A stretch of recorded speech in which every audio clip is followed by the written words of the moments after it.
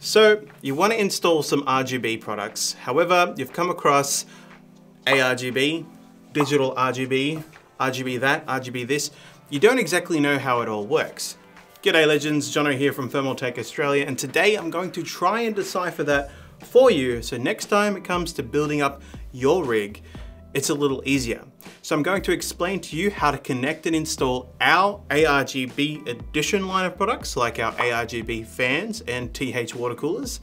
And then I'm going to show you our Plus lineup, which is our digital proprietary controller edition of RGB products. They both have pros and cons, and it kind of is up to you to decide which one you want to go with. But like I said, I'm going to try and make it a little bit easier because I totally get how muddy the details can be. So let's get started.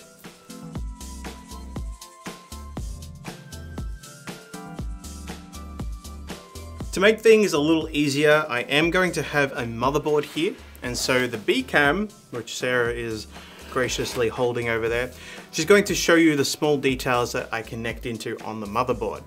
Because there are differences between the two, I'm going to kick off with our Plus lineup, the digital controlled RGB.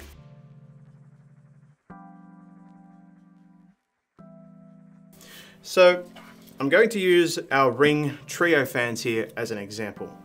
When you get a packet of these fans, you can see that they come with one cable from them. This powers them, but also controls the RGBs inside the fan itself. So I'm going to unwrap that. So here you go. This isn't your typical 4 or 3 pin fan header that you get on normal fans or aRGB fans for that matter.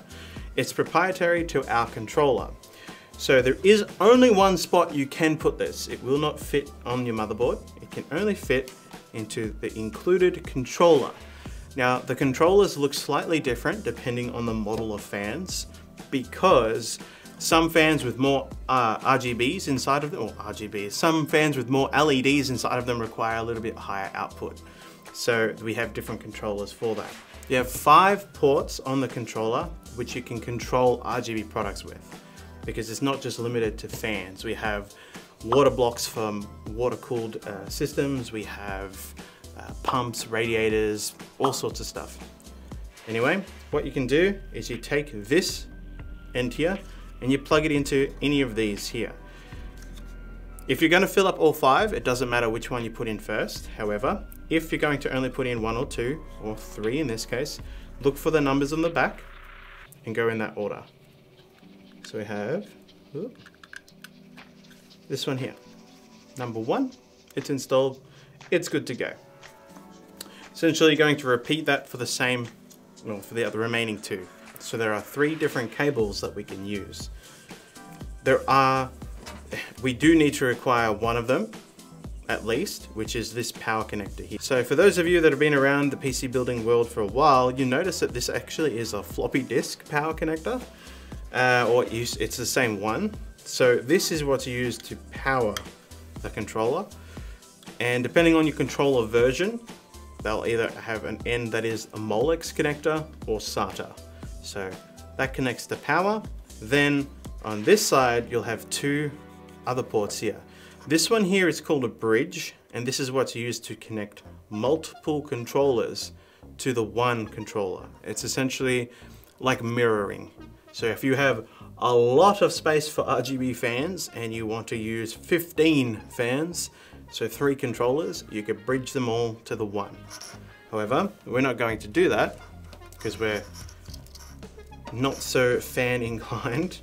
But what we'll do here is I'll take this cable here that is included. It's a splitter and it's a USB micro splitter. Ooh. So you have these 2 ends here, which are the USB micros. And then this here is a USB 2.0 header, and it actually goes on your motherboard, which I will show you that in a hot minute.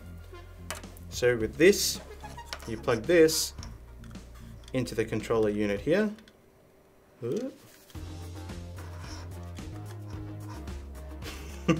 USBs, am I right? I just need confidence. But once that's in, then this part here plugs into the motherboard, which I'll now show you. So this here is an ASUS motherboard. I actually can't even remember the exact version. It is a crosshair, but I'm not entirely sure which one it is. What you need to look for is a USB or a USB 2.0 header. Now these are normally located near the USB 3.0. So that's a 3.0, which you can tell by that interesting shape. This here is a USB 2.0. So if you look at this cable here, you'll see there is a spot that has no, that's blocked off and you can't use it. That's how you can basically tell that it's a USB 2.0 header. So I'm going to plug that in to this spot here on the motherboard. And then that there is all connected. So Sarah mentioned it might be a good idea to show you how to actually power these and show you the connection there. So I did show you when you turn on this PC, how all the lights work there. However, just to make things a little bit clearer, I'll plug in the Molex, which is, this is a cable coming off your power supply. So I'll plug this in with great difficulty because that's what Molex is for me. Okay, they're back in. That's in with great difficulty. If I turn it on, it'll all run.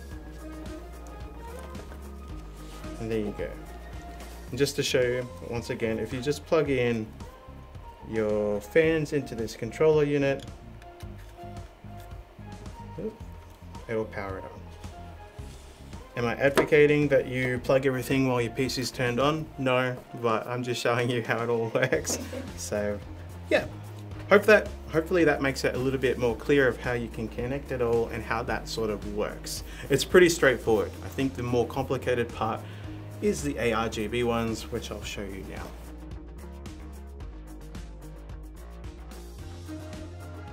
Alrighty, let's hop over to the aRGB section. So the A in aRGB stands for addressable. Essentially, the LEDs inside of the RGB product are addressable, individually assigned an RGB value, so then they can create a certain color. What we have with aRGB fans, for example, and you'll notice this in the, through the cables, especially on fans, is you'll have one, let's untangle this mess. Okay, you'll have two cables that come off this. So one will be your traditional 3 or 4 pin power connector, which is here. This is a 3 or 4 pin fan connector. This is what powers the fan itself, not the LEDs. And then you'll have this other cable here that has a male and a female connector for the aRGB headers. Well, that's what they're called. So the aRGB header connectors. You'll have a male side, which is this bad boy, and then you'll have a female side. These, before it gets too complicated, are what are used to daisy chain or connect multiple aRGB products together. So in this gigantic mess of cables, I will show you how that works for fans specifically. Now this, in our lineup of products, also works for our aRGB edition water coolers. This will come off, this cable here will come off the pump itself to power the LEDs in that. We're going to grab a female and a male connector from 2 separate fans and join them together. Whoop. And now essentially, once I get through this mess, these 2 fans are connected. We can continue doing that. And we'll do it for the third here. And once again, we're gonna connect this female to another male from the separate fan together. And now all 3 of these are connected. Being connected is one thing. The problem there is there's still no signal going to them to tell them to display certain colors. And that's when it adds another layer of complexity. So you actually have a couple of options. You have 2. really. You can be controlling them via your motherboard and its software, like an ASUS board with Aura, an MSI board with Mystic Light, Gigabyte with RGB Fusion, and ASRock with Poly something? Polyfusion? Essentially, I think all motherboard manufacturers have their own version of an RGB software. So you can do that using dedicated cables that work with the motherboard specific RGB header. The 5-volt header, not the 12-volt, the 5-volt. I can't stress that enough. Do not put a 5-volt cable onto a 12-volt connector. It's not going to end well. So in our boxes of the products, you'll have 2 cables that will generally come with, because F is actually Gigabyte. However, I think they're actually moving away from this 3-pin. So this cable might be redundant very soon. You also receive the E. The E cable is what we're going to use and what I'm going to show you how to connect an ASUS motherboard to aRGB fans. So this end here looks familiar, right? This, it's a mess. This is what's going to be used to connect the fans, all right? So we're going to find the female end again and connect it to this male connector here. And now that part 1 of 2 is done. Now this is where we start to look for an RGB header on your motherboard. So ASUS include on this specific motherboard 2. Now they have a 12-volt, which is up in that corner there. You can see it. It's got 4 pins. That's the one we're not going to use, okay? We're hunting for the 5-volt header. You may need to use your motherboard manual, but I've already located ours here, and there it is.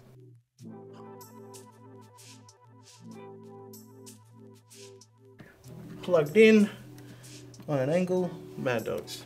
Essentially, that is motherboard connected aRGB. You would then plug your fan cables into the fan ports on your motherboard. This motherboard has so many, it's insane. I'm going to show you them plugged in here, only because this is a powered PC, and so I can show you what these will look like once it's all on. But we're actually not going to use motherboard control for this. I'm going to show you the other method as well, which is with the included manual controller. So if you don't want the hassle of installing extra software on your PC, then you can still control aRGB fans and other products with this cable here. So I'll unwrap this. Ooh. And I'll kind of show you what this looks like. So one end, you'll see our new best friend, the male aRGB header, and then, which is awesome to see, a SATA power cable. So to install this correctly, you'll find an available SATA port from your power supply, and you'll connect the SATA power together, oops.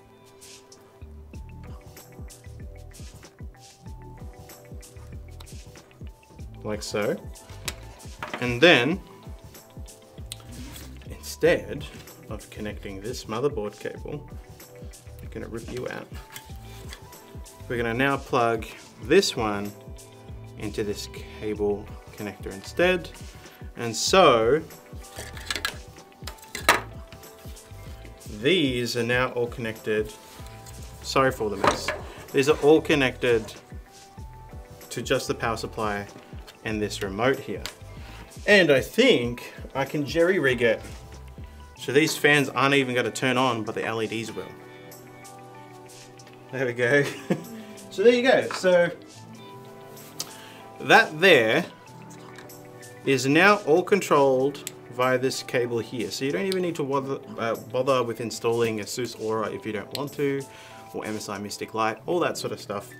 You can just use this to change the color, the mode, make it RGB. Everyone loves RGB. Yeah, so that you can do that. If you want to know how to power the fans, well, you just use the traditional 3 or 4 pin. So once again, I'm connecting this while the PC is on, and I do not advocate this. I'm using a 2 fan splitter here. I don't have the third one, but it's all connected. So yeah, in my opinion, I do like this method just because it's so simple. However, I'm someone that likes to change the colors up on my PC all the time, and so you have to sort of put this in a position in your case where you can easily access it, which can get a little bit annoying. Okay, so that's pretty much all there is to it. I hope that's cleared things up for you, but obviously if you do have any questions or comments to add, drop them down below so then we can get back to them, and I'll try to answer as many as I can. However, if you want to know how to install fans, because I didn't really dive into that, I just more so focused on connecting RGB connectivity, then there should be a video up here that better describes how to do that. But I think that's about it. Hope you enjoyed the video. Like it if you did. Subscribe to the channel if you haven't already. Hit the dislike button twice if you didn't. And if you're still here, then please feel free to check any of these 2 videos out. One will be one that YouTube recommends you'll like, and one will be one that we force upon you. So yeah, I think that wraps it up for me. Thank you for tuning in this daily August, and I'll see you sometime in the future. Bye.